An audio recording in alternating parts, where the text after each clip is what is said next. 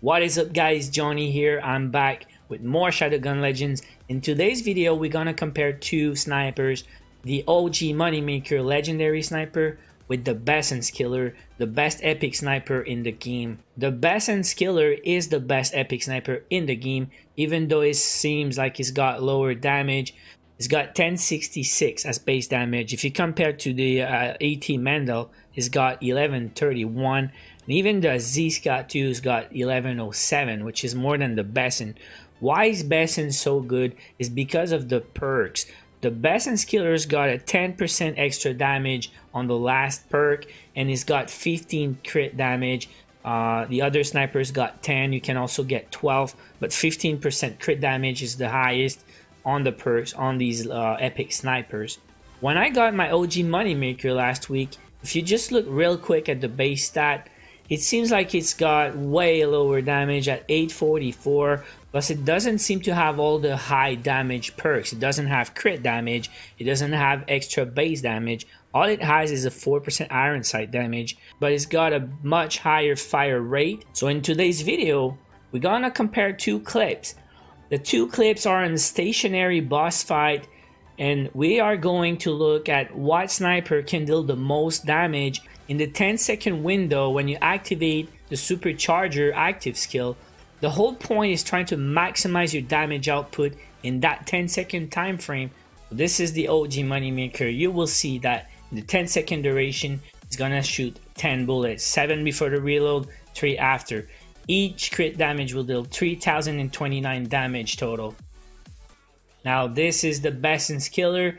You will see the Besson Killer can shoot 9 bullets, but each bullet will deal much more damage, 4505 per crit, and again 7 before the reload and only 2 after the reload.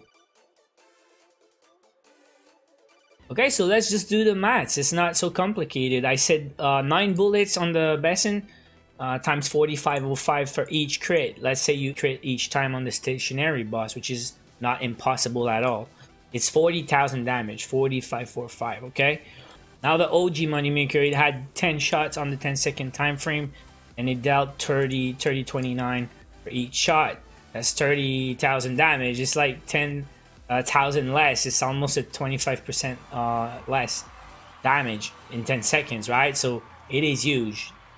But when I recorded that clip, I didn't have all the perks unlocked. So I said, wait a minute, it seems like a pretty big difference, but I did not have the 4% iron sight damage at that time. So I say if we can squeeze 4% extra damage on each of the 10 bullets, it could reduce the difference a little bit. But again, look at the last perks. You have extra reload speed, you have extra fire rate, also 8% fire rate, 8% reload speed, and you also have a 5% magazine cap.